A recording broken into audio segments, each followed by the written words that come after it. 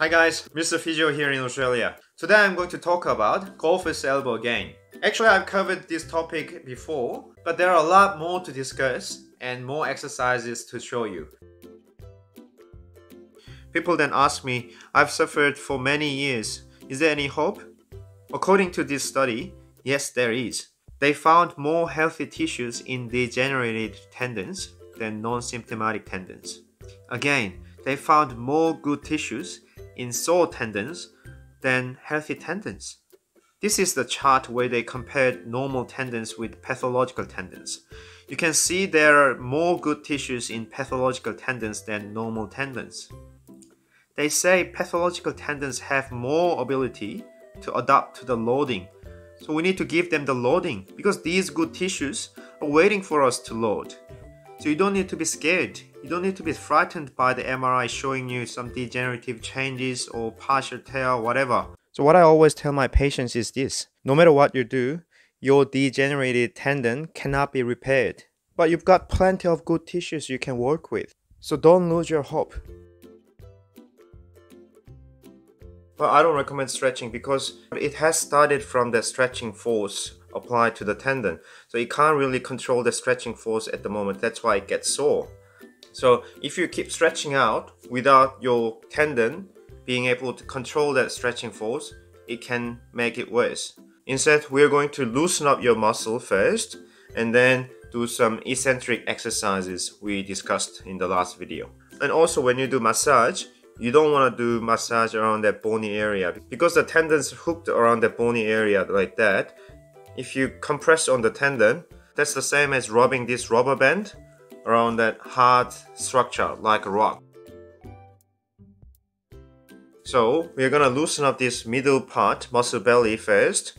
First of all, try to find a painful area or tight area like that. Normally right next to the bone, this is the bone, right next to it, that's quite tight. So you hold on to the muscle and do some activities that has been painful for you, like gripping something hard. That kind of thing can be pain-free if you hold on to the right muscle. So if this is the right muscle or painful muscle, and if you press down onto that and do like a painful activities, it can be pain-free. Not all the time, but most cases, it can reduce the pain, which means your muscle tension definitely contributes to that tendon problem. When you do the massage, you don't want to touch around the bony area again. Maybe 5 centimeters away from the elbow and massage the middle muscles here. Okay, so about 10 centimeters in the middle of your forearm. So you can go across like that for about 30 seconds and then press down onto the muscle and just do this kind of flexion and extension of the wrist for about 30 seconds. And you can actually do a few spots, 5 to 10 seconds here, 5 to 10 seconds there, or going down as well. Try to do the massage on the whole forearm muscle, but do more on the tighter spots.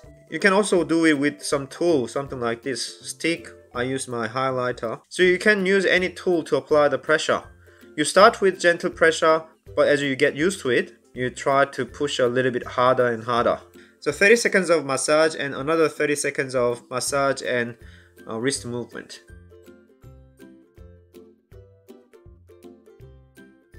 And the exercise I showed you in the previous golfer's elbow video is this one. You try to pull towards you with your right hand and push it away with your left hand like that, while right hand keep pushing towards me like that.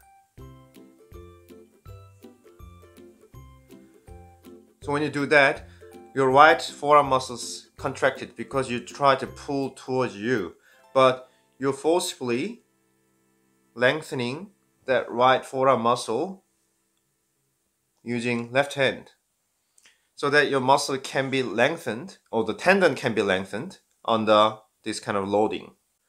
So once you can do that with your elbow bent, you can go, with elbow straight like this. So push and try to resist through that right hand and straighten up your elbow. A lot of people ask me, isn't it the same as stretching? but it's not. There's a huge difference because one exercise, this exercise, has muscle contraction and tendons controlling the loading.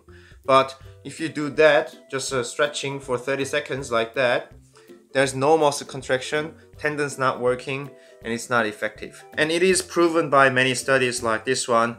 Tendon stiffness can be reduced significantly with eccentric contraction, whereas there was no change after static stretching. So you do this exercise with the tendon rehab principle applied. Your pain level should be below 4 out of 10, and if you can do 3 sets of 15 twice a day, that means you can actually progress on to next level. This is a really good exercise, pretty easy, and you can do it anywhere or anytime. But the problem with this exercise is you don't know how much weight you're putting on. So it's hard to progress and hard to regress. That's why you can use dumbbell as well. Since I'm holding on to weight, my muscle is contracted at the moment. But from there, if I lower the weight, my whole muscle length will be elongated. So going up, my muscle is contracted, and from there, the whole muscle length will be elongated. That's the tendon doing most of the job. And then last exercise is this one. Start from here like this and going out to the side. Lower down and come back up and lower down. It's exactly the opposite movement to the exercise I showed you in tennis elbow. Going down in 3 to 5 seconds. At the beginning of tendon rehabilitation, the slow movement is better and light weight is better. So once you can do these two actions, going down and rotating down like that, you can apply these two movements into one action. It's similar to biceps curl, and I will tell you why later. Okay, so start from this position and going down and rotating out. As you do that, you try to straighten your arm. So you try to go up with the other hand because we don't want the shortening phase of the exercises at the beginning. Going up and slowly lower down in about 5 seconds.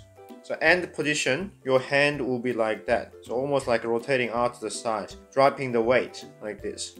So that will be stretched out under loading. You can actually do it to the front rather than down like that.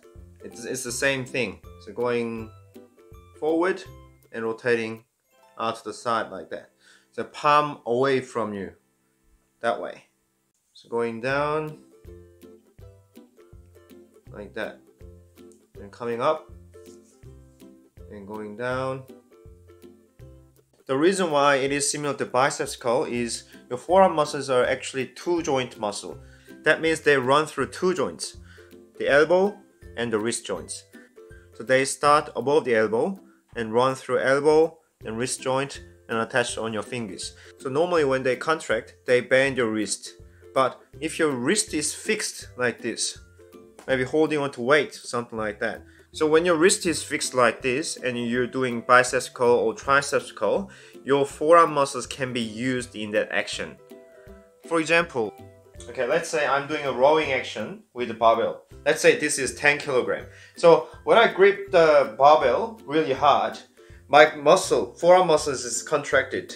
But since it is two jointed muscles, it's actually attached above the elbow joint. So when I bend my elbow, this muscle is shortened, and when I release the barbell, this muscle will be lengthened. So I'm already contracting my muscle, and then when I do that, my muscle is shortening, and then when I release the barbell slowly, lower down, this muscle, forearm muscles, will be stretched out.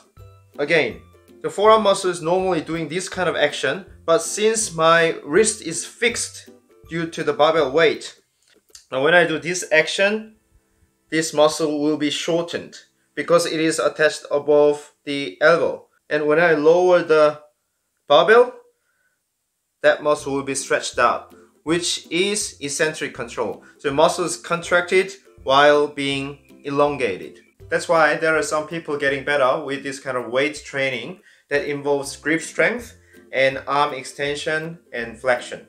So it can be barbell row, it can be biceps curl, it can be triceps exercises anything that involves grip strength, like gripping something dumbbell hard. So the dumbbell should be a little bit heavier than normal eccentric exercises, light training exercises. So my recommendation is this.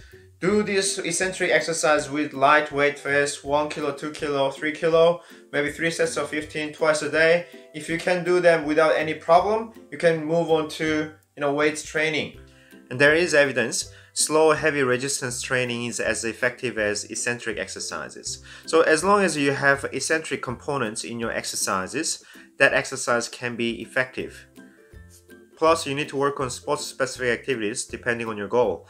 If you're a golfer, you need to work on your speed. If you're a weightlifter, you need to work on your, loading, heavy loading. So I hope this video helps. I'll see you next time.